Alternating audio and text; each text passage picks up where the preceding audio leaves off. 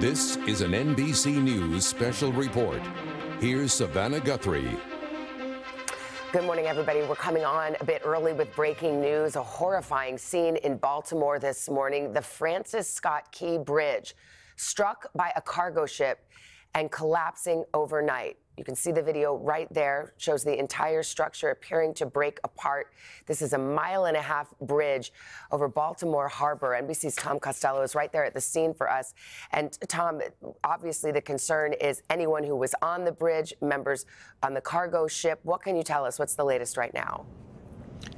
That's right. This happened at 1:30 this morning. A Singapore-flagged vessel, a cargo ship, struck one of the support structures, one of the pylons, if you will, holding up the Francis Scott Key Bridge. And with that, the entire bridge, as you saw in that video, collapsed into the water. Just a stunning scene here. And this is a critical artery, the Francis Scott Key Bridge, into and around the port of Baltimore, which, as you know, is one of the nation's busiest ports. And so that is going to create a massive logistical headache this morning. The Maryland governor has declared a state of emergency. The Transportation Secretary, Pete Buttigieg, in contact, I should say, with the Maryland governor as well. Fire Department and Coast Guard rescue operations have been ongoing since very early, searching for any potential victims who may have gone into the water. And we have heard there may be 7 people who went into the water, maybe more.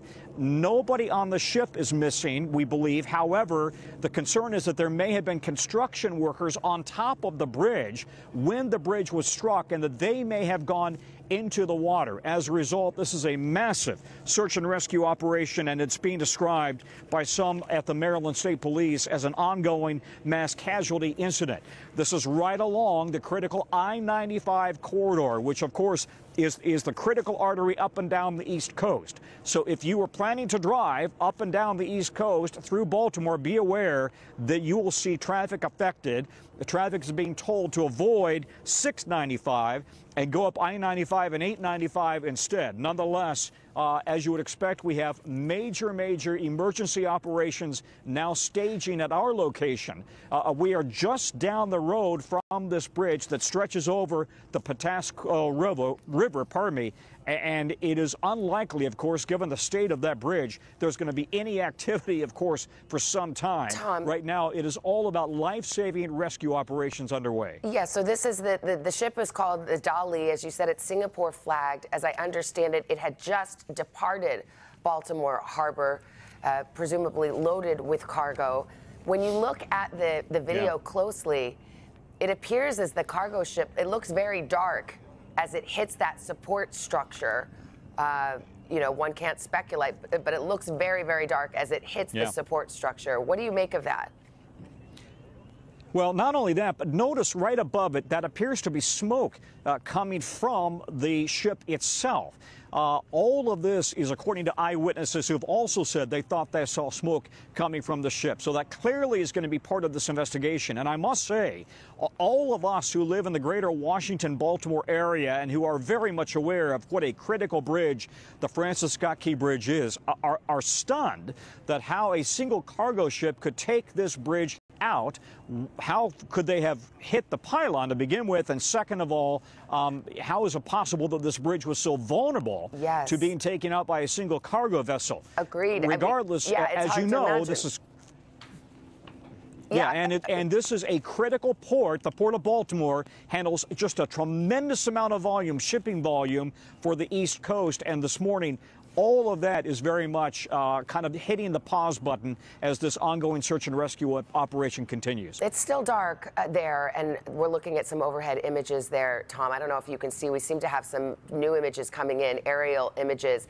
So we have to wait for the sun to come up to see just how extensive this is. This is a 1.5 mile long bridge, as you mentioned. It's known, it's the Key Bridge in the Baltimore Harbor, but part of 695, I-695, a heavily trafficked area, as you know. Can you tell whether, I mean, you see sort of a portion of the bridge appearing to still standing leading up to, I mean, is it fair to say, do you have any insight from your vantage point, is the entire bridge collapsed, or is this a partial bridge collapse? You know, Savannah, here's the thing. You have as good, if not better view than I do, because I'm about a mile down the road, and we can't, of course, go over that road because it goes right into the bridge. Right. But these aerial shots that we're looking at really provide us the best perspective. And to me, this looks like, for all intent and purposes, a total bridge collapse there. Maybe just a tiny piece of it is still standing, but this is just an unbelievable series of events that have brought this bridge down here in Baltimore. Well, there's, as you said, up to 20 people potentially still missing. The shipping company says that all of its cargo ship employees are accounted for. That is good news. There are reports of construction workers who were on the bridge at the time and who may be missing in the water, and talk about conditions there. You're standing, it is right there. It is very, very cold. We understand the water there, the Patapsco River, to be about 48 degrees Fahrenheit, which of course brings up concerns of hypothermia very, very quickly. Well, and this happened at 1:30 in the morning, so if anybody had gone into that water, you'd be very concerned about survivability at this point. It's about 35 degrees out here, out on the land, and we have a bit of a wind blowing here. Some family members, I'm told, some family members of construction workers have been gathered at a nearby gas station just down the road, waiting for any word at all about whether their loved ones were safe. But we don't have any word on that at this point. We are awaiting a press conference we expect momentarily from Maryland state authorities, state police, we believe, and hoping for more information. And you're right, the numbers of potential victims has kind of been very, very up just all over the map. We've heard 7, we've heard up to 20. The problem is we don't know how many cars or individuals may have been on the bridge at 1:30 in the morning and gone into the water. So yes, there are an awful lot of unanswered questions here, but just an unbelievable series of events with that bridge crumbling. And not only that, for us to have video of the moment of impact is really striking. As I mentioned, the NTSB will be leading the investigation, but we are still very much in the emergency rescue stage. And I want to just mention, we showed a few moments ago a makeshift podium being set up. There it is. Officials are expected to be briefing media in just a few moments, and we will continue to be here live, and we will carry that live as we hope to get a little more information. As you said, there's much more that is not known at this hour, Tom, than is known. But important to note that authorities have immediately referred to this as a mass casualty event. So a tragedy and a shocking one at that. And to just go back to this bridge and the history of the bridge, it's nearly 50 years old. It opened in 1977. The other ways through this particular area, which if you look at a map, it's a waterway, a very complex waterway, one of the biggest ports in the United States. And the bridge is the bridge was opened as an alternative to the tunnels in that area.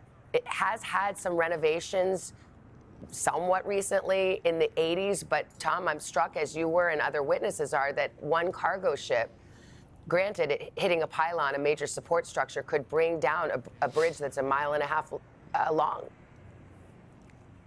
Yeah, that's right. And I think one of the key questions for investigators will be who was piloting the ship. As you know, when you come into very busy ports and harbors in this country, very often the captain of the ship has to essentially hand control of the bridge over to a local pilot who gets on the ship to navigate into the waters, to navigate into the harbor itself. So we don't know if it was the captain who was responsible for the ship at that very moment, or did they have a local harbor master, if you will, or a pilot, I should say, who was on board at the time. We simply don't know. And pardon me for not having all of the proper language on this. I am not a harbor expert, and I'm sure we've got them on our in our audience, people who are very familiar with this. But this is a very, very complicated port with a tremendous amount of shipping volume, carries just a tremendous amount of cargo into and out of the East Coast. And I will tell you that if you travel in and around the Baltimore area, you know how often you see massive container ships here, cruise ships are here. There are an awful lot of car lots where brand new cars are staging before they are loaded onto or coming off of these ships. Just a tremendous amount of activity in this area. So to lose the Francis Scott Key Bridge and then to also have this harbor or this port so dramatically impacted will have a dramatic impact on the Baltimore region today, certainly economic, but also, of course, just logistically and getting around. But at the moment, our key concern is how many people may have been on the bridge and may be in the water. Yes, including potentially at several construction workers who may have been working at the time. Look at this aerial shot here, Tom, and it's hard to make out, frankly. It's dark. It's unclear what we're looking at there because there were conflicting reports about whether or not the cargo ship itself had sunk. Yeah, I've heard that it may have sunk, Savannah. I don't have that myself. I don't have that information confirmed. It's one of the reasons we're hoping to get more clarity from Maryland state authorities with this news conference any moment now. I think we want to know whether, in fact, that ship did sink. We want to know how many people may be still in the water, how many people may have been on the bridge, how many are they looking for, the extent of the search and rescue operations. We know We know that Baltimore City Fire and Rescue has been here. Also, surrounding fire departments responded. The Coast Guard responded as well. Tom, but we're waiting for the specifics of that. And we're going to hear from officials. We may get some of those answers as they step here to the microphones in Baltimore on this breaking news this morning, the collapse of the Key Bridge in Baltimore Harbor. Let's listen. Everybody good? Everybody ready?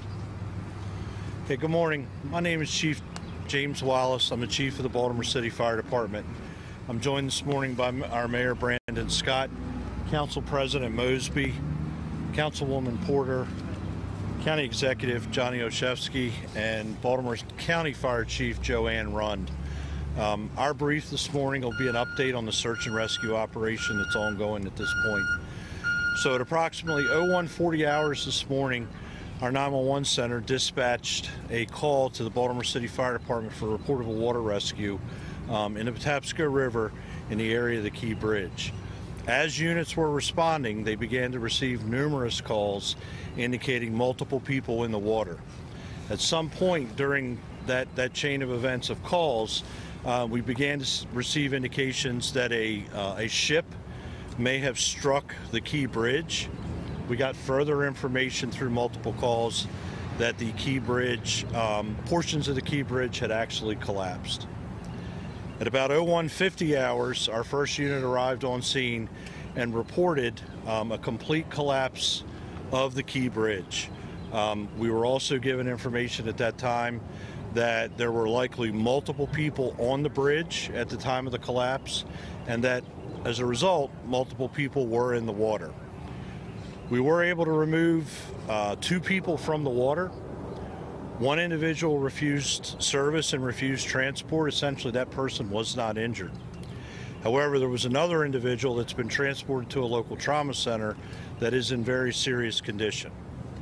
At this time, we have multiple air assets from the Maryland State Police, as well as the Baltimore Police Department, as well as multiple marine assets from around the region, including Baltimore City, Anne Arundel County, Baltimore County, as well as multiple local and state police agencies, National Resources Police, BPD's Special Ops Unit is in here, Maryland State Police is here.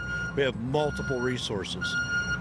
We are still very much in an active search and rescue posture at this point, and we will continue to be for some time.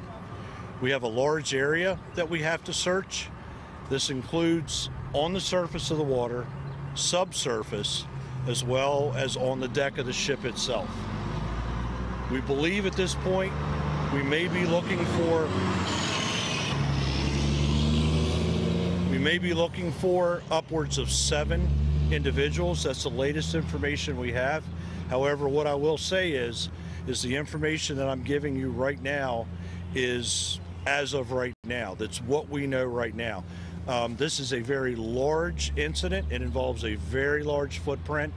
Multiple agencies are operating, therefore information is subject to change as we get more intel and as our crews work through the morning. Over the next 8 to 12 hours, you can expect to continue to see our air and maritime assets functioning out on the water and in the air above. We need to do damage assessment of the ship itself before we can board that ship.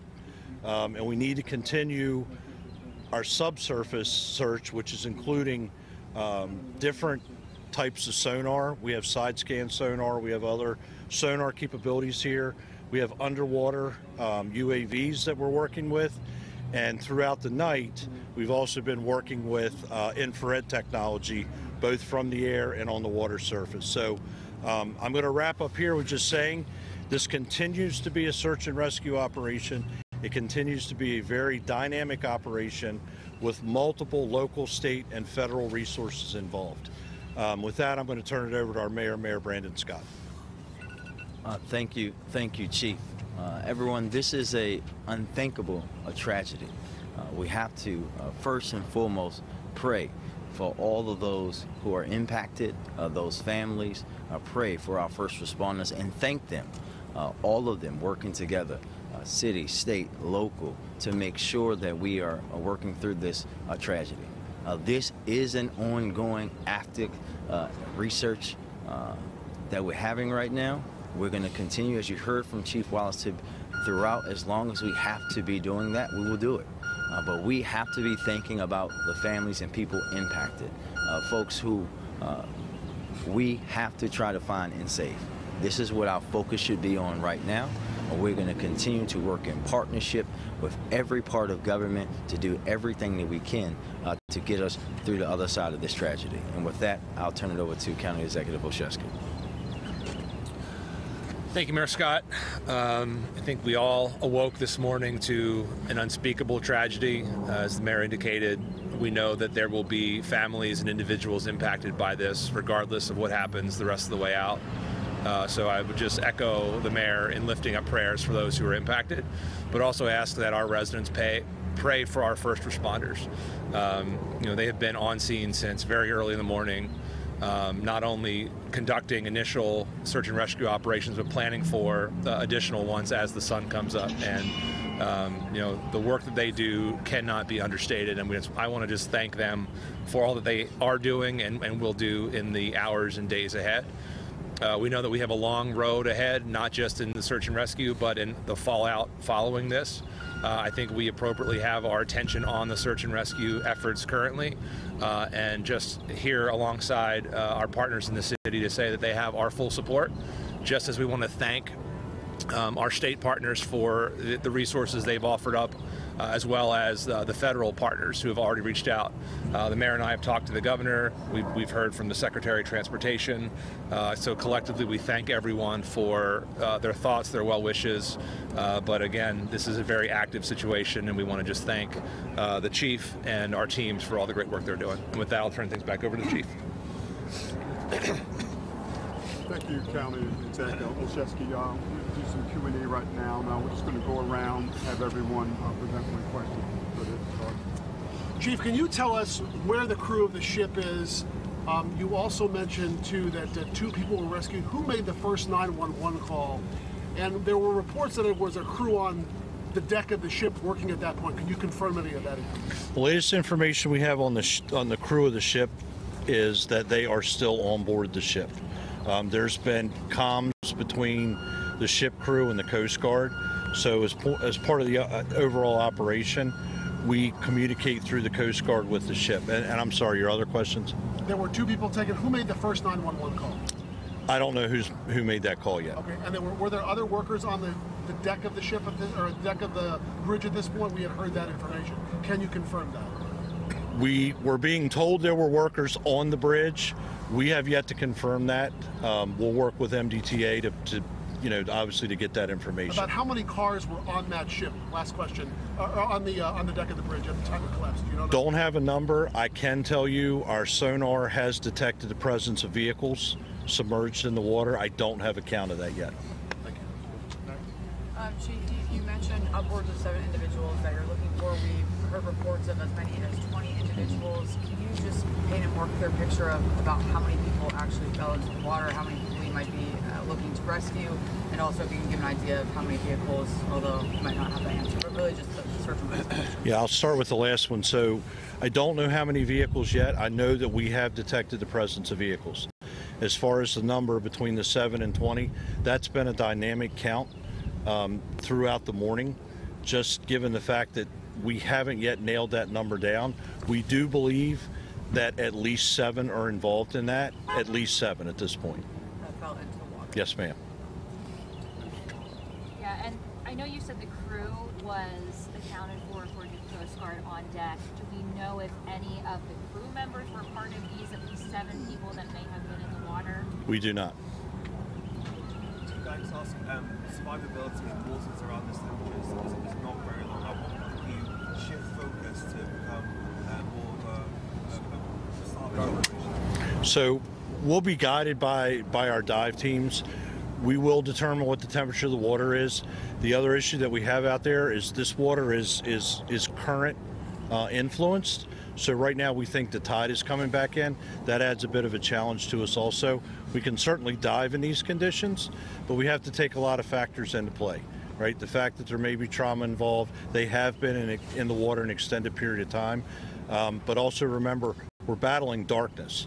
So, you know, it's quite possible that we may have somebody there that we've not seen yet, and as they work closer to the debris field, you know, they'll obviously make those determinations. But we're going to rely on the experts, which are our dive masters that are here, our dive team, to tell us when they believe we've reached that non-survivability point. Yes, sir. Janine? Chief Wallace, was there any indication that there was a problem on the ship? Was it let in by tugboats at any point during the day? Like anything that can, so far early on, point you to something went wrong? We do not have that information with regard to the investigation. I would refer that to law enforcement. My focus since 1:40 this morning has been that rescue operation. So far there's been no indication that any kind of like an emergency dispatch came from that ship before? I have no information about that, ma'am. Have you been able to talk to the pilot, the American pilot on that bridge? The pilot on the vessel? Yeah. We have not talked to the pilot on the vessel. The rescue personnel, the rescue operation, we have not interacted. Just back over here. Can you tell us about these victims I don't have age and I'm sorry. Yeah, I don't have age and gender on either. One patient refused service, right? Really, they weren't injured. The second patient, however, was seriously injured and is at an area trauma center. Are you including them in the at least 7 people? We don't know yet if they're part of that 7. Okay. The patient is injured severely enough that we've not been able to debrief that patient. That 7 number, did that come from people witnessing cars going down? Like, where did that number come from? Or is that just from the sonar hits that you got? No, that was the initial information that we got as we were arriving on the scene, that number. And that number, again, as I said earlier, has fluctuated, right?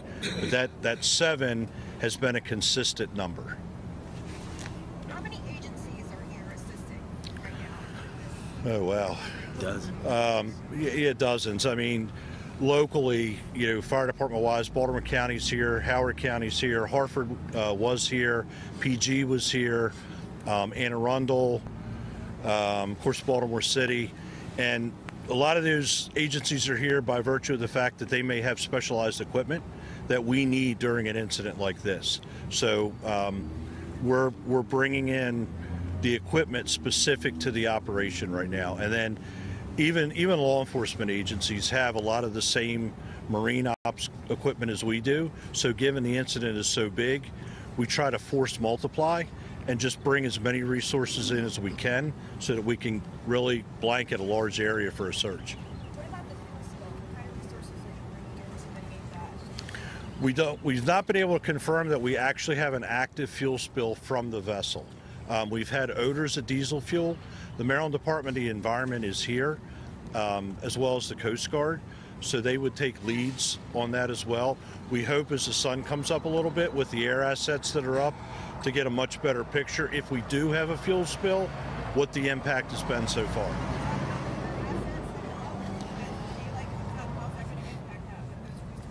Yeah, Maryland State Police has been here. Foxtrot is also working this. There are 2 air resources right now.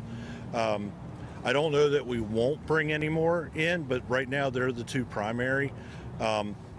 air reconnaissance on something on the open water is just, it's an invaluable resource. And we've been very fortunate to have it, because as we put people out in the dark on the water to conduct searches, they have that degree of overwatch from those assets. So it's been an invaluable resource for us. Mr. Mayor, Mr. Executive, we're talking about search and rescue. I know that, and that's where the focus is right now. I was awakened with this news. We're all awakened with this news. I've seen the video. What do you make of the totality of this incident? What are you thinking about what you've seen and what this community's experienced? Well, this is a tragedy that you can never imagine, right? And I was awake when Chief Wallace called me, but never would you think that you would physically see the Key Bridge tumble down like that. It looked like something out of an action movie. And you just think about, most importantly, and which is what we all should be thinking about right now, nothing but those families and people that are impacted, and those people who are risking their lives right now, from not just Baltimore City and Baltimore County, but all over this state, to try to save lives. That should be our focus, the preservation of life, because no one wants to see that happen, let alone someone in their family or someone that they know be injured in an incident like this. Mayor Brandon Scott, other officials, James Wallace, the fire chief of Baltimore City, with the breaking news this morning. It is on your screen. The Francis Scott Key Bridge in Baltimore Harbor in the water this morning, the Patapsco River.